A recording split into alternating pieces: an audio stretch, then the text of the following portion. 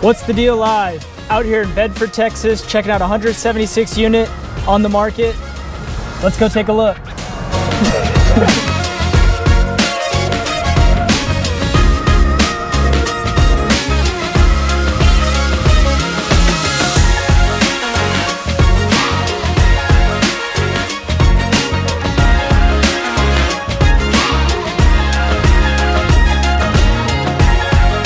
So on this property, what are we looking on financing?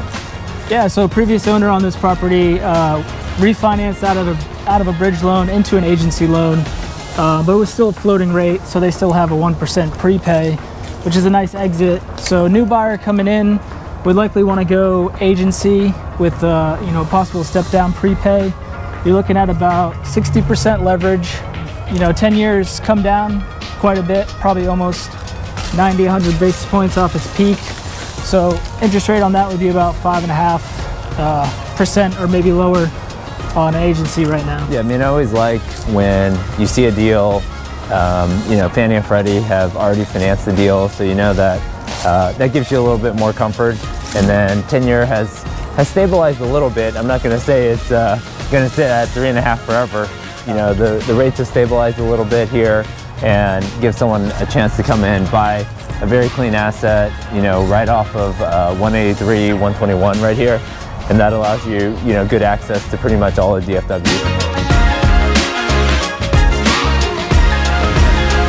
Walking up on this property, initial look is that, there's not a lot of deferred maintenance here. It's a 1983 construction, so exterior looks really nice.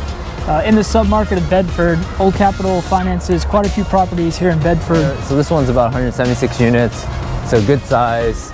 You can have 2 in, 2 out, and then so a lot of properties that we financed in this market have gone agency. So whether it's Freddie floaters or just your standard Fannie Mae fixed rate. So on this one, I think you can definitely do both.